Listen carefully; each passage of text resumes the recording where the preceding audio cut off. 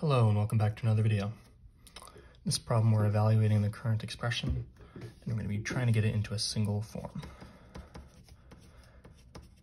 So just rewriting it here, you'll notice that the variables in the first one are equal to the variables in the second one.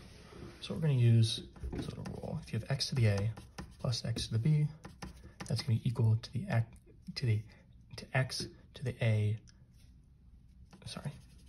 times x to the b is equal to x to the a plus b.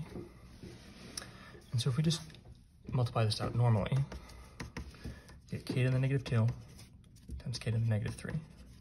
And you can add a little 1 in there to help with the exponent multiplication.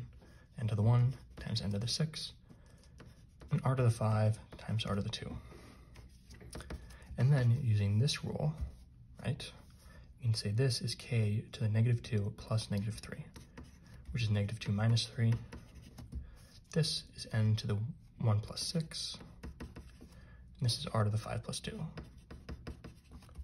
Actually, this is a positive 3 all the way through here. My mistake.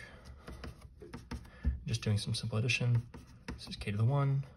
This is n to the 7. This is r to the 7. K to the 1 is just k, which leaves us with this form, which lines up with answer C. Thank you so much for liking and subscribing, and I'll see you in the next video.